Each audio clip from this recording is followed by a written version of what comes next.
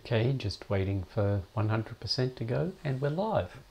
This is Chapter 7 of Dennis Wixom and Tegarden Systems Analysis and Design with UML 5th edition, and it's entitled Moving On to Design.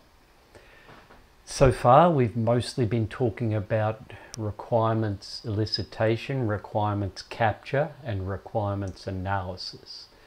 We've got the use case diagrams, we've done some sequence diagrams, we're going to do some activity and state diagrams, and that's all about analysis. I've shown you a very quick and dirty way of moving from the use case diagram and the use case description to analysis classes. And we've used those analysis classes with the sequence diagram, activity diagrams, etc. Class diagrams too, to show the structure. But those classes, those analysis classes, are not the things we're going to actually program. The reason is they're probably different sizes and different shapes and may not make a lot of sense in terms of actually programming it up. So let's talk about how we actually program it up. So the aim is for this chapter is to verify and validate the analysis models, understand what we're doing when we transition from analysis to design, understand use of factoring, partitions and layers, be able to create package diagrams, which you could think of as a type of class diagram perhaps, be familiar with the custom package and outsource design alternatives, and then be able to create an alternative matrix. I'm not going to read this slide. You can read the slides as well as I can, but the key piece for me is the third bullet point, third light blue bullet point. So the analysis and design phases are highly interrelated, right? And maybe I should have put myself on do not disturb. There we go.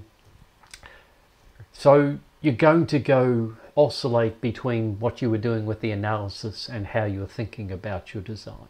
You're not going to just go from analysis straight to design and not look back, right? You're probably going to be thinking about things in a little bit more detail once you start design, and that's probably going to impact how you think about the problem. So be aware that that's likely to happen. So that's what we've got to do. Verify and validate the analysis models, evolve the analysis into design, create packages and document them using package diagrams, and then decide upon a design strategy. So you've got to verify and validate your model. What that means is, does the model solve the problem, right? Is it going to let you identify the right size shoe for perfect fit? Is it going to allow job seekers and employers to connect for Ventana, right? These are the things that you want. Not just those, but the details of how those things happen. So you've got to look at those diagrams that you created or are going to create to see whether that's true. And you've got to balance the models to ensure that there's consistency, right? That it all hangs together as a story. So here's some rules of thumb, if you like. A class on a class diagram must be associated with at least one use case. An activity should be related to one or more operations in a class diagram. An object on an activity diagram must be associated with an instance or an attribute on a class diagram. An attribute or an association aggregation relationship on a class diagram should be related to the subject or object of the use case, right? All of the things that we've been looking at, the analysis classes and the sequence diagrams, they should all tell a consistent story. And so far as I've seen, we're not yet telling a consistent story with any of them. So we need to scrub that a bit. I think I've said that just about every use case should have an associated sequence diagram. Each sequence diagram can be converted into a communication diagram, so that should happen. Looking at the crude matrices can be useful. Make sure that the messages on the sequence diagrams relate to activities, right? And events in the use case. And then all complex objects in the activity diagrams must be represented in a behavioral state machine. Sometimes you don't need many states, but it's still worthwhile figuring out what those states are. And I'm not going to read through all of these things, but you should understand what each of these things mean and how it relates to the appropriate part of the analysis model, right? Remember, we're verifying and validating the analysis model. So the analysis model is focused on the functional requirements. With design, we've also got to now start pulling in the, I'm not going to call it that, I'm going to call it cross-functional requirements, right? So system performance, environmental issues, distributed versus centralized processing, the user interface, the database, right? So we have to start pulling in, and one of the things, that's why I talked about the architecture in the last lecture, is once you start understanding the important pieces of how to solve your problem, the architecture, then you'll be able to talk about some of these cross-functional requirements if you have them.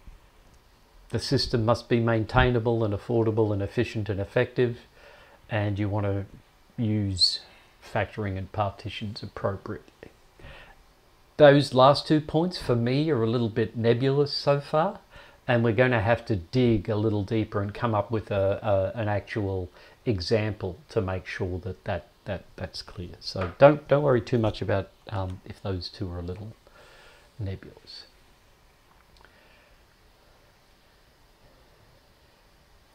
Right, so factoring. This is about changing the form of things so that they make a little bit more sense. So our analysis classes are probably just straight out of the text or the diagrams, but we need to move towards, if we're using a programming framework, for example, or we've come across other requirements during our analysis, then we need to do a little bit more, right? And that's what factoring is moving things around, abstracting things out so that we've got some base classes that maybe we need to derive other classes from. And the other thing we've got to do is partition and figure out the collaborations, right? Usually the partitions are related to the different use cases, the different ellipses in the use case diagram. Sometimes they're related to what I call cross-cutting concerns. Things like security or sometimes availability, right? How you partition your system will depend on things like that. And the aim is to figure out which classes to be grouped together. I think I've said before, one of the echoes for me between boundary, controller and entity classes is the model view controller MVC architecture that some people use and some systems use. And that's one way to start to partition. The entities belong in the model, the controllers belong in the controller, and the views are the boundary classes or the interface classes. And then we need to think about layering, right? You probably heard about a thing called an N-tier application, and N-tier usually refers to a layering of different things. For example, down the bottom, the foundation, the problem domain, the data management, the user interface, and the physical architecture. All of those things are important.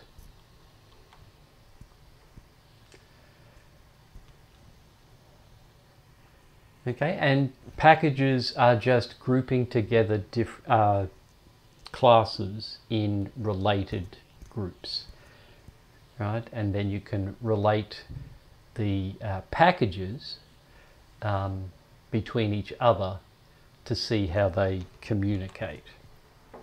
Here's a package, right? It's like a folder, and you've got a dependency relationship, which is just an arrow. And this is the example that I had during the class the other day, right? Human-computer interaction is the top level thing. There's the problem domain, which was where all the models sit. Maybe the data management helps persistence of the models in the problem domain. The physical architecture helps implement everything. And then the foundation is how things are, or what things are built on. So here's some guidelines for a package diagram. Use them to logically organize your design.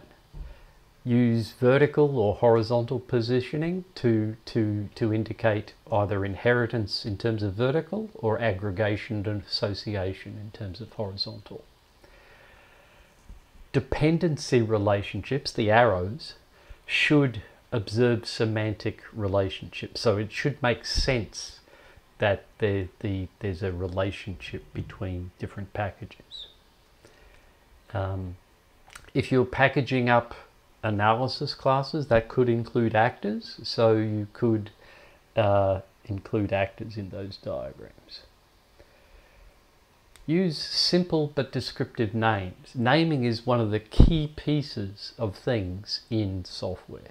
If you choose the right name that's expressive and descriptive, that can make a difference between understanding how it works and not understanding how it works. And the last thing is make packages cohesive. So packages should work well together. And remember, we talked about coupling versus cohesion in the last lecture.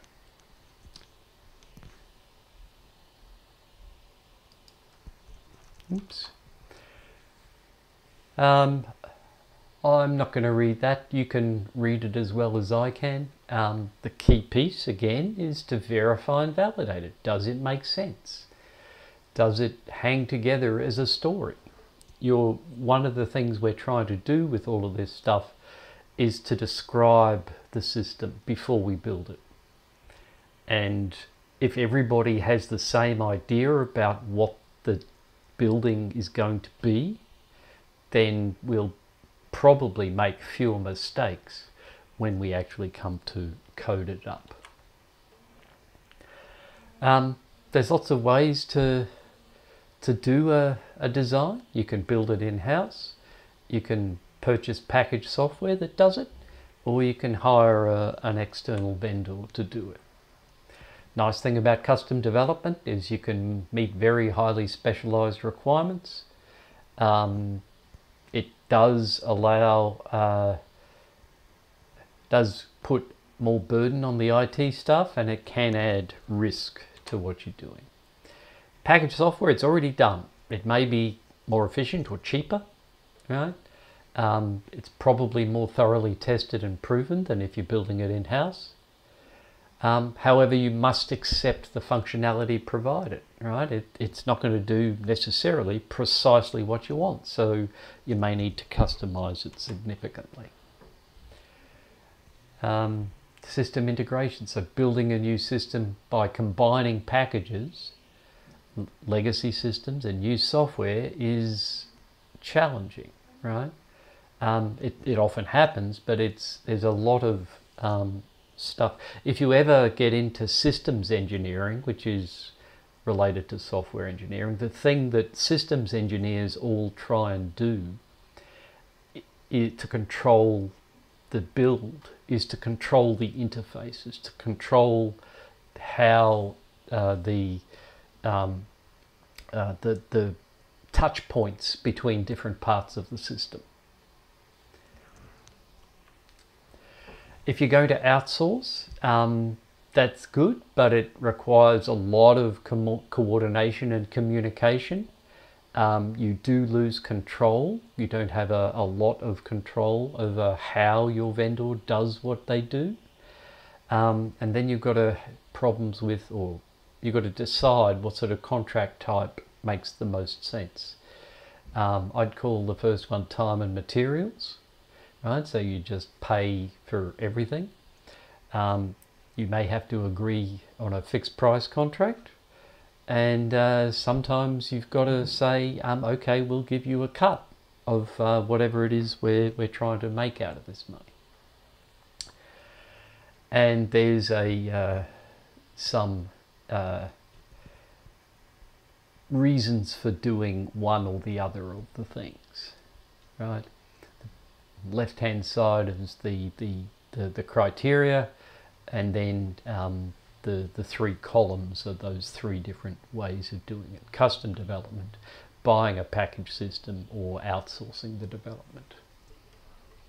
Again, I'm not going to read through it. You can read through it as well as I